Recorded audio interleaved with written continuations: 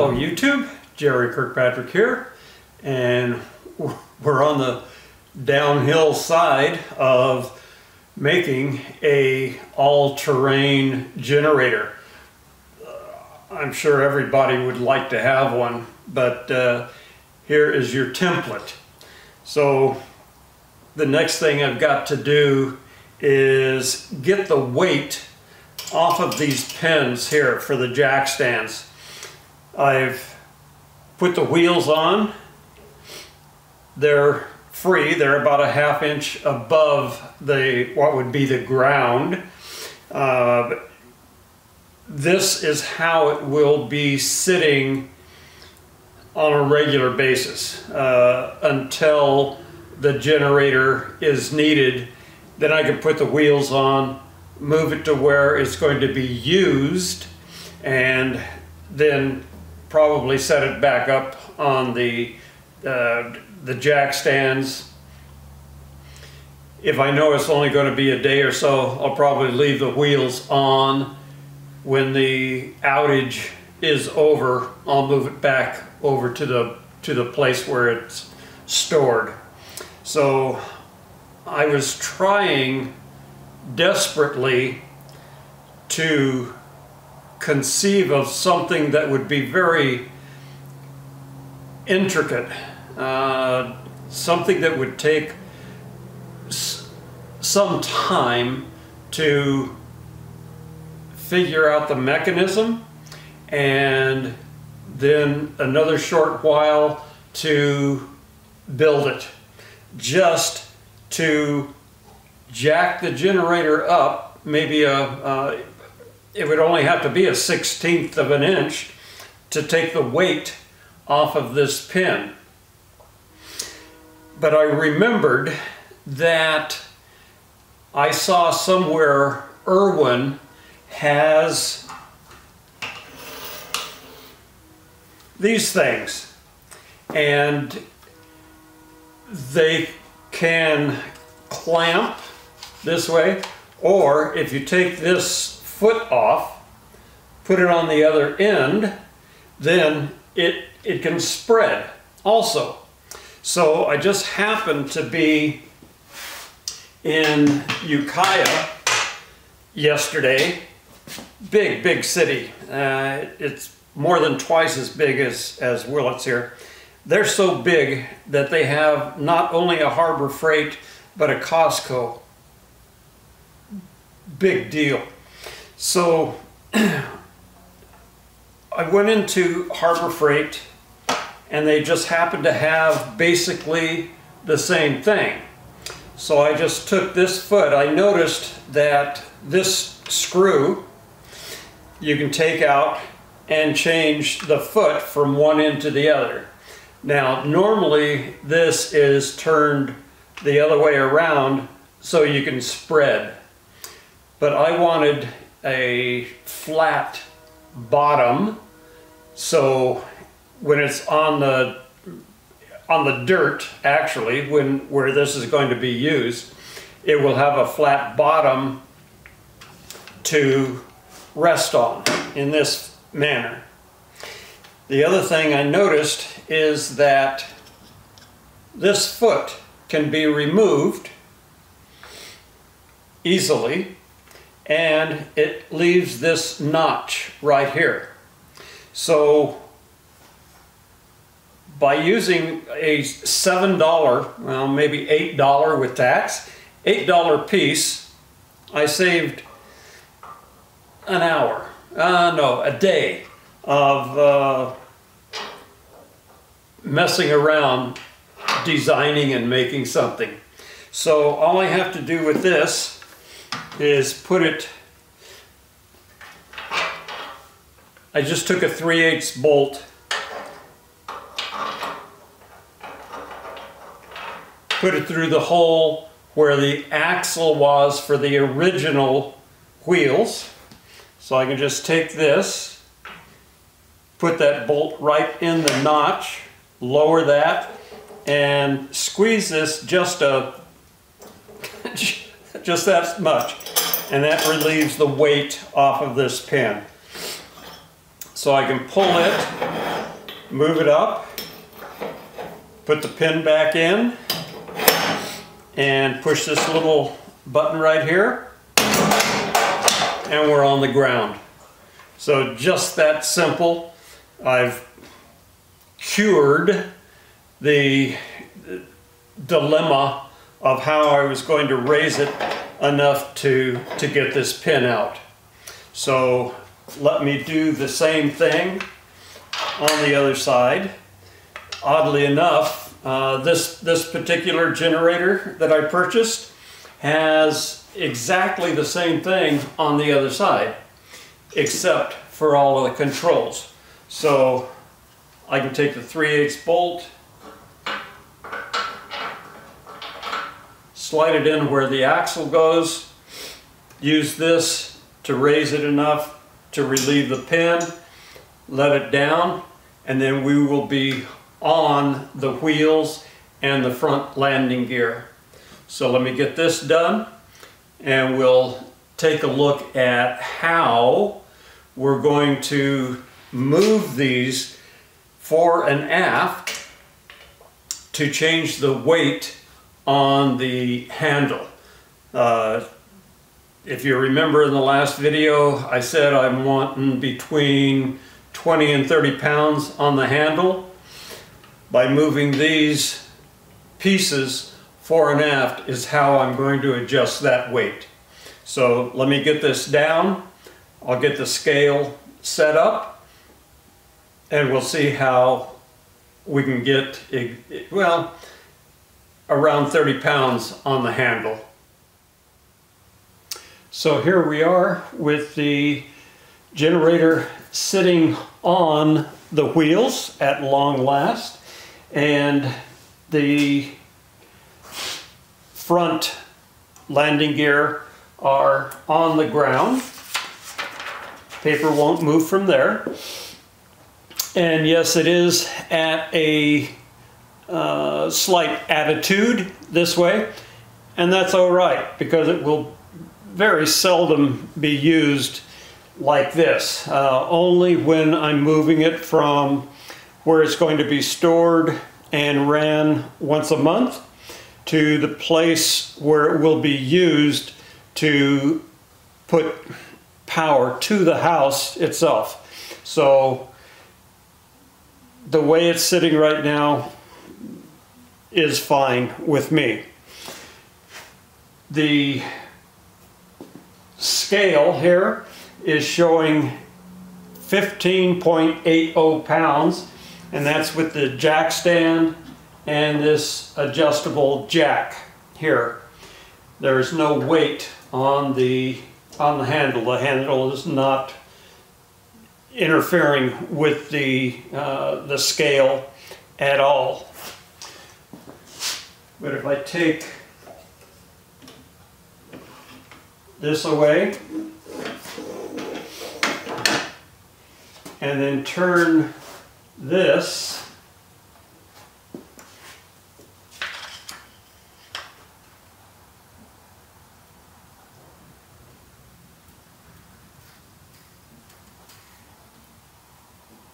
okay, paper slides in there. So we know all of the weight of the handle is on the scale here. And that is showing 28.20. So we take, let's see, 28.20 minus 15.80. That only gives us 12.40 pounds. So with the axle at this point, there's only 12.40 pounds on this. So you can see by that, this axle is going to have to be moved to the rear a bit. I'm going to do it in increments of 1 inch. So I have here a piece of 1 inch square and a soapstone.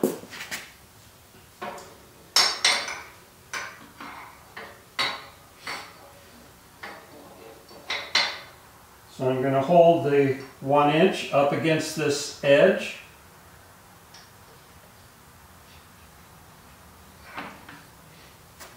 Make a mark 1 inch back.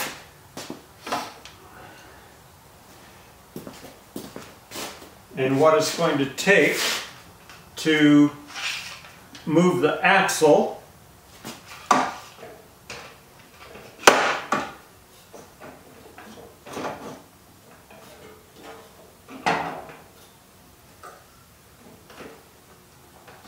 going to have to take the weight off of the wheel, take it off, and then move this whole arrangement back that 1 inch. And that's going to happen like this. So I'm going to jack it up.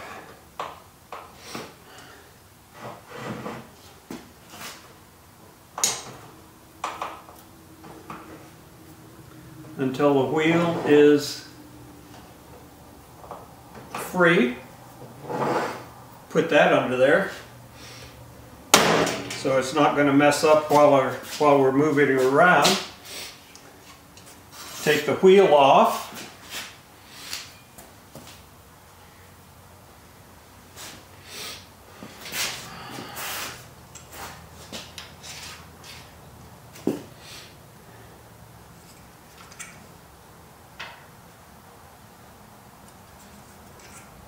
Use this other one here and just slowly pull this back.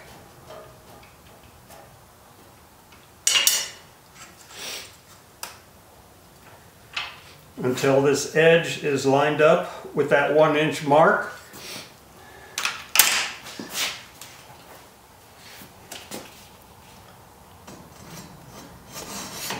Put the wheel back on.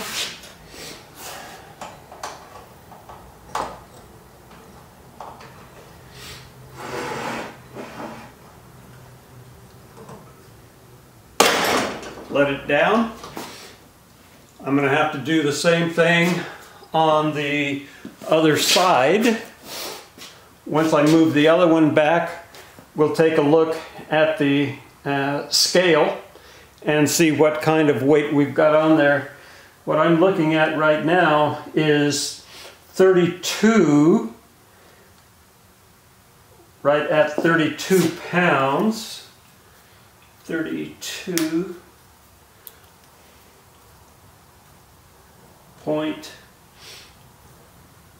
Well, let's call it 32, is 32.08.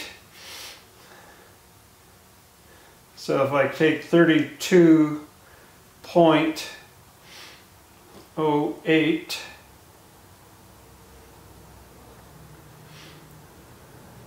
and then minus the 15.80, so we've increased this to 16 pounds. So from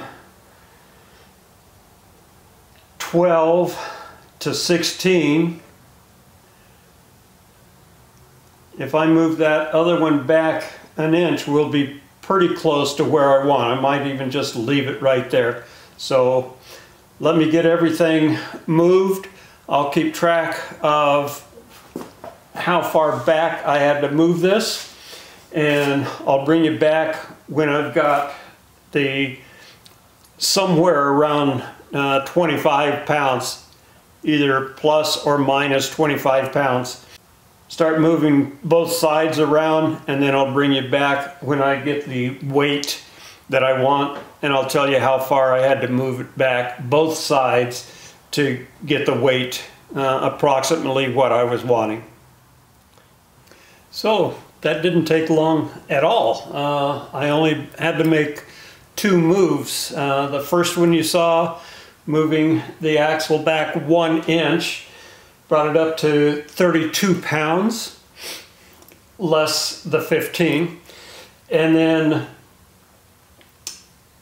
I moved it back 2 more inches, figuring that ratio that I saw by moving it back an inch. So I moved both axles back 2 inches.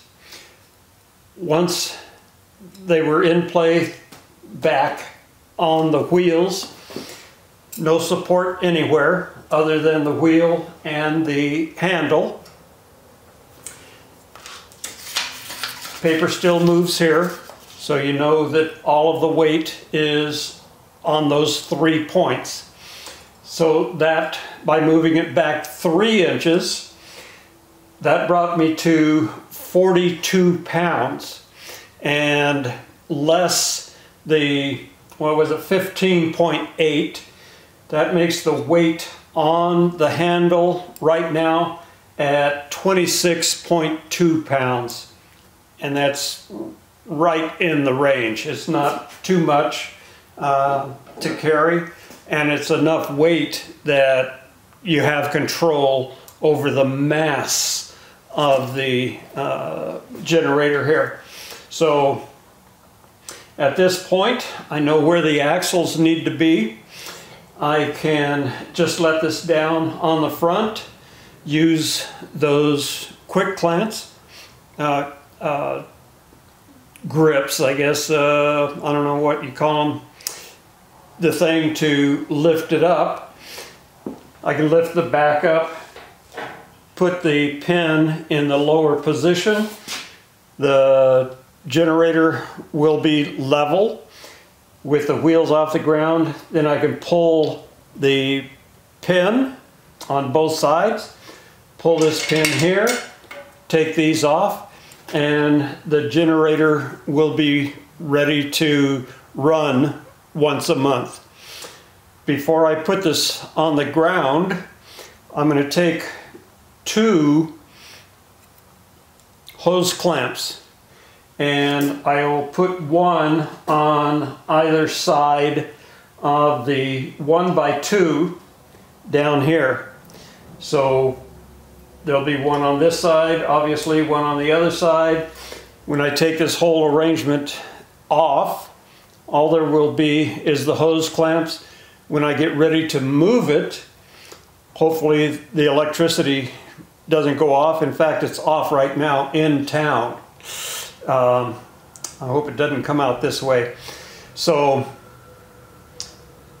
when I need to put everything back together to move it, hopefully it won't be for a long time, all I have to do is place the 1x2 in between the 2 hose clamps, and I'll know that I have the correct weight on the handle, and it'll be easy for me to move this around. So let me get the hose clamps on, get this picked up, take all of the things that I've made, you know, the the jack stands back there, this arrangement, and the pieces for the front landing gear, those 3-inch tubes. Get all those off, get them painted, get it reassembled, and then we'll get it on the ground, and I'll take it for a test drive out in the out in the dirt, and we'll see if this amount of work was worth it. And then we'll put it back where it belongs. I'll take all of this stuff off. And one of the reasons I want to pull the wheels and these adapters here off is because this came with a very nice weatherproof cover. So it wouldn't fit on with all of this on both sides. So by taking this off, I can use the original cover. I'll bring it back when I get all of the parts painted, reassembled, and on the ground.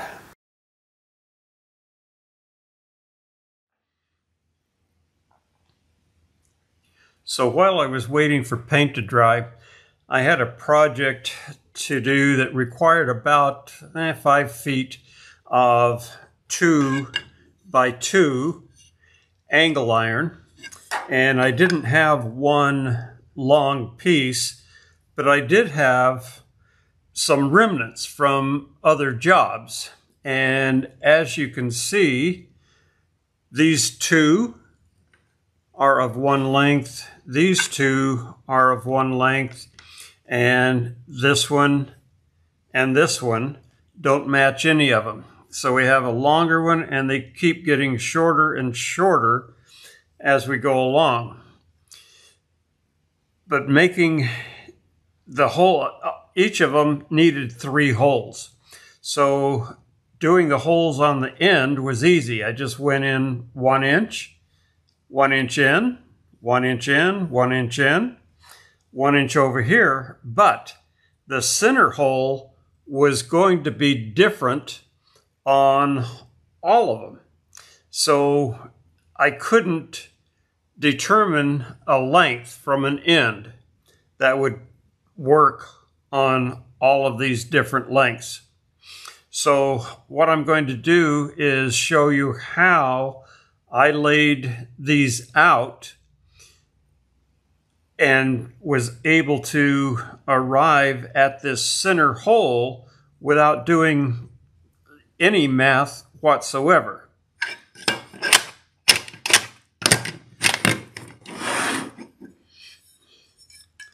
So here I have one that hasn't been marked as of yet. And to do the ends, all I need is a block of steel, square that up, take a piece of 1 inch and mark that.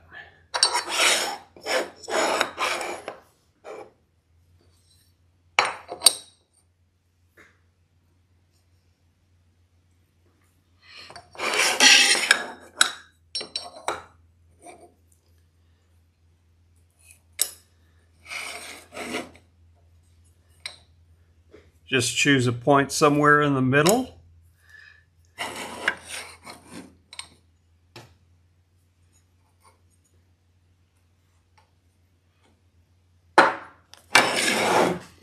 So there I have the outer two easily found. The center one, all I did on each of the pieces was take 2 tape measures, bring one in from either side, and there's going to be only one place that they are equal. And on this particular length, it just happens to be right around 4.5 inches, but I'm about a 32nd. So I can make a mark right there.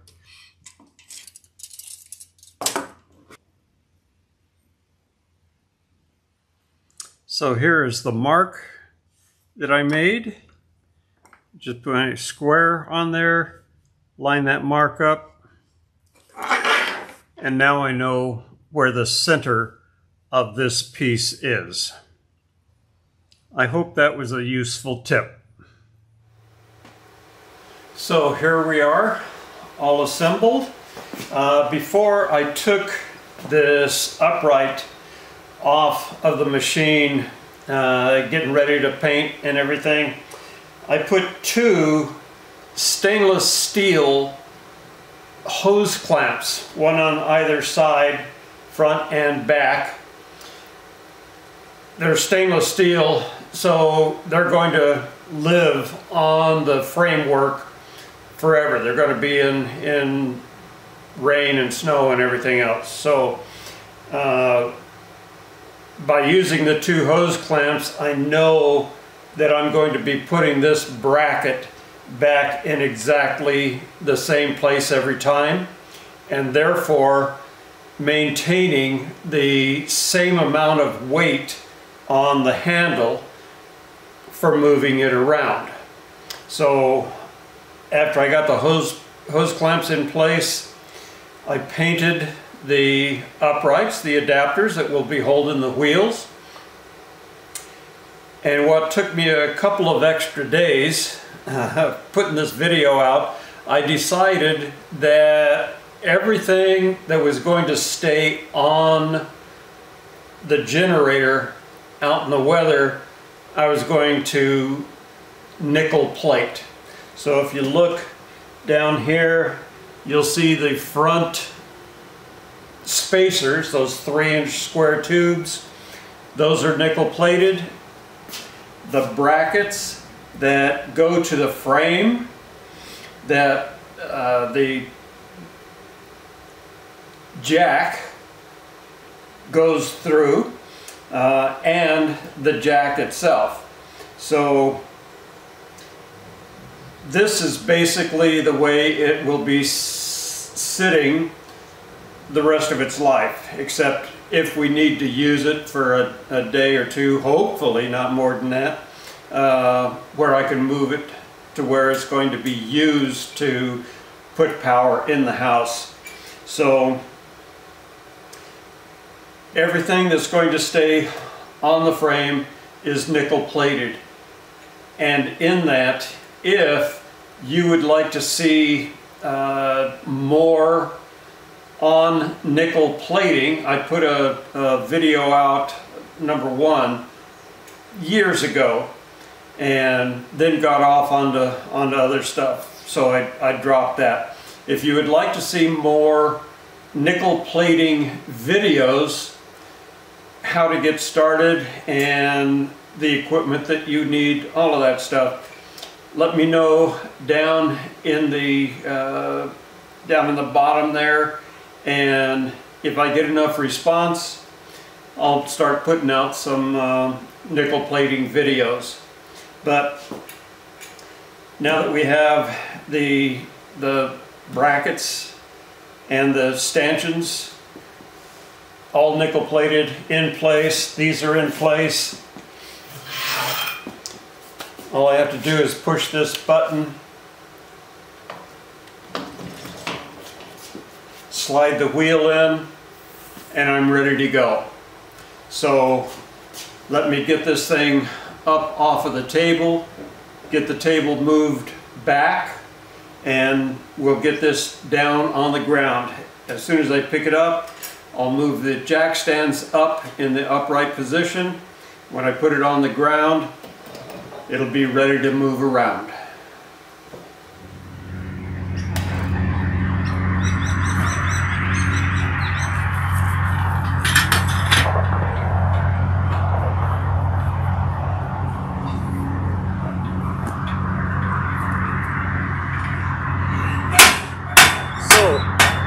When I first got the generator put together, obviously I did it in the shop, and I brought it down that same hill and tried to get to where it's going to be placed. With it being 60 pounds on the handle and those little bitty wheels, I just stopped just about here and went and got my tractor. So let me get this over where it's gonna live, and I'll get you over there.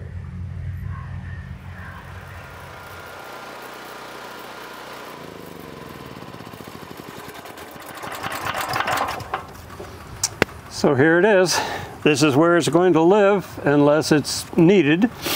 But I can come out once a month, start it up, put the original cover back on, and it will be out of the weather. And the only thing that will be in the rain and the snow and such are some nickel plated feet, front and rear. And when I got this out here, it was a breeze. I walked all the way from where I left you, right down at the end of the ramp, all the way to here, one shot. I'm almost 80 years old, so there was a little breathing involved, but other than that, with the handle weighing 26 pounds. This is great. This is one of the best modifications I've made in a long time. So thank you very much for watching. Please like and subscribe. Give me a thumbs up. That'll help the algorithm. And leave a comment below if this was kind of a neat project that you liked. And don't forget to let me know whether you want me to do more videos on nickel plating. So if I'm lucky, I'll see you in the next one.